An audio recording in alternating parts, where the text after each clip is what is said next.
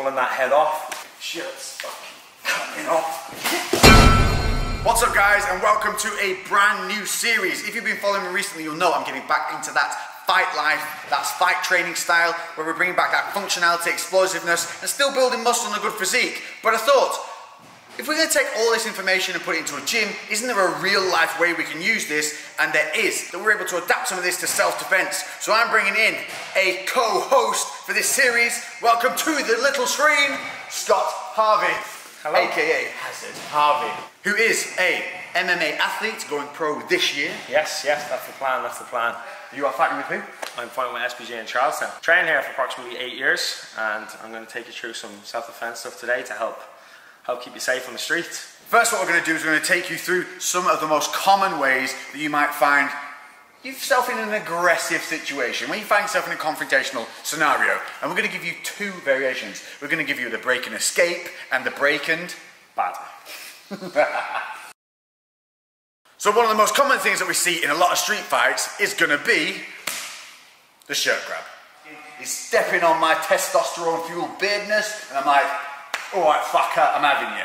Don't know why I went London and that. I had a good grip, and it's a standard one, this isn't it, thinking we're going to pull you about. Yeah, so you've got to make sure you deal with this grip really early. Again, especially Lex is a pretty big guy, so I don't want him hanging on to me here for too long and swinging me around, so I'm going to have to get rid of that grip nice and early. First thing I'm going to look to do is I'm going to make sure that I take my right hand, pop it on top of his hand, okay? Really important here that I catch at the baby finger, okay? It's the weakest part of the grip. So I'm going to catch the hand and reach over. I'm going to peel this hand over. As I peel over, I just turn my shoulder in the direction of his arm. Peeling that hand off nice and quickly. And making sure straight away when I get off this angle is I turn off immediately. I don't want to stay here for any big shots. I'm going to push him off and I'm going to disengage as fast as I can. In real time, you'll be like, alright, grab, bam, pull, gone. Now, one more little thing to add to that. What would you do if you know they're going to hit you straight off this shot? I'm going to make sure I get my head off this center line. I don't want to leave my head in this line where, again, if that strike's coming, I'm going to eat it. I'm going to make sure the second I grab the shot, I'm pulling my head out with that. He's always going to throw it directly to where my head last was. So I'm going to make sure that head is off. As I break, pulling that head off, pushing off, disengaging quickly. So there you have it. That's the first break and escape. Now for the fun one, the break and batter. Option number two is where you have been left with no alternative but to make sure that you and the people around you are safe, because this boy has got a little bit bouncy, he's got a little bit leery, he's fucking not having none of this, he ain't calming down, and he's coming at you. So come in, I'm intent on hurting you now, you've had enough, it's time to get out there, get yourself safe.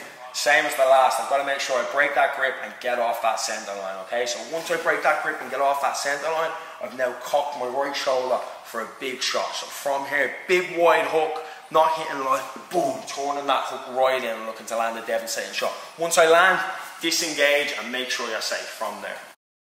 So we'll just give you in a little bit of real time so you can see how it would work. So here I am, you fucking want some? Do you want something? I've had enough of you, fucking hey, fucking come on in, fucking.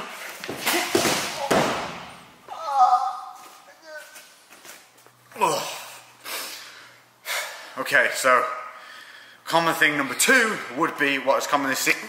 You got a fucking throat grab. So we've seen it, we've all seen it, they've come in and they've grabbed your throat. And immediately a lot of people here will panic, you'll just see them pull this face. What's your solution? So, yeah, you're going to find a lot of work trying to reach in at that wrist and trying to fight at the hand here.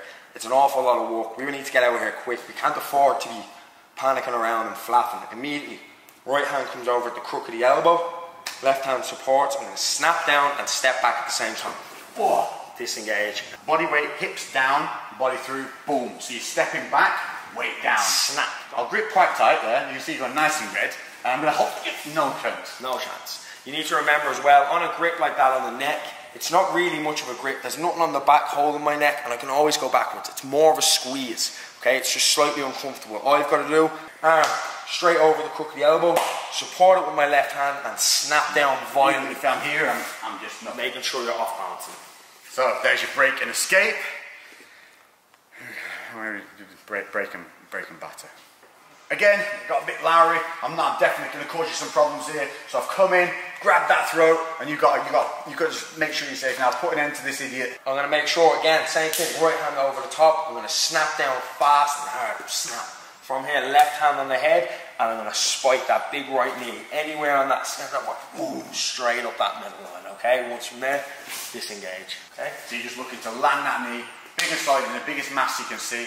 It's a shot tactic. It's a shot, like I was saying, you've got to land a big, hard shot. There's no point in flapping around here again with light shots, nothing that's going to be significant. You've got to make sure that you're safe. So you're going to snap down in.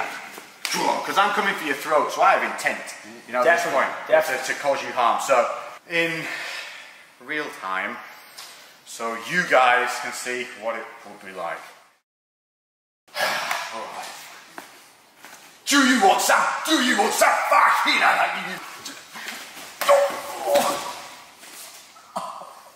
It's good. Yeah. Okay. The most common thing you'll see, third in line, is going to be when someone, the double shirt grab, the double throat grab. So the double or the double, we've got double shirt, double throat.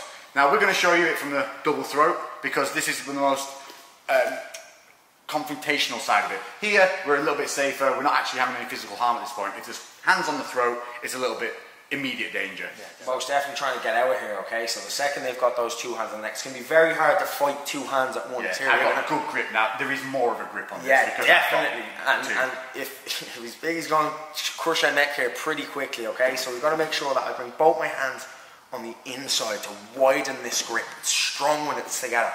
Bringing it in and punching those hands in. From here, I'm going to push on Lex's chest, but as I push, he's going to go back. I have to make sure that I slide back as well, okay? So I don't want to stay here and punch in. If I push him and he stays there, he's solid. I'm going to make sure, punch in and push out as well. So that's the, you know, nice break and escape. Breaking bad. So in.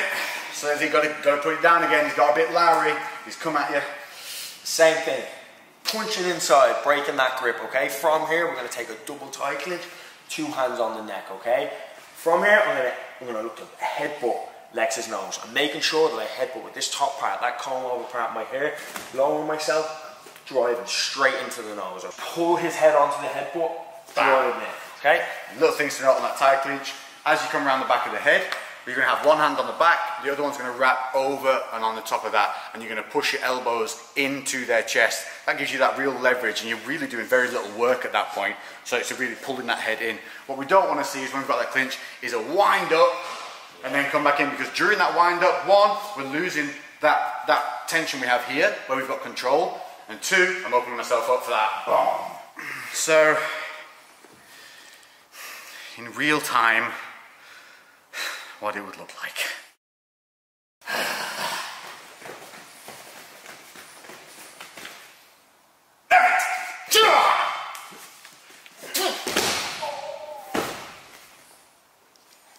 Yeah.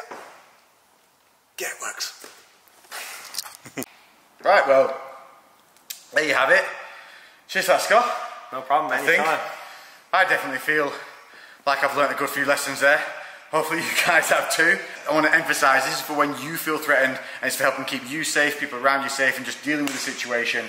But this is what you will be learning. If you haven't been to a fight class or anything like that, it's things like this that you can put into real life situations that are not only going to keep you fit, they're going to keep you safe in the streets and in the gym. And eventually we will have an entire series built up from this, because this is going to be an ongoing thing, and you're going to see us together doing this. Check out Hazard Harvey on Instagram. All his links are in the description and on the screen here. Definitely. And anything else? Leave your comments below and suggest anything that you'd like me to hurt Lex with next. Most definitely. Oh, yeah, cheers, mate. See you then.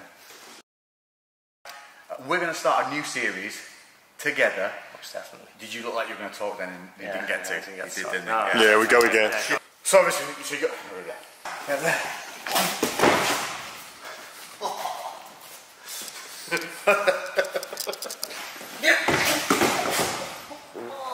Fine.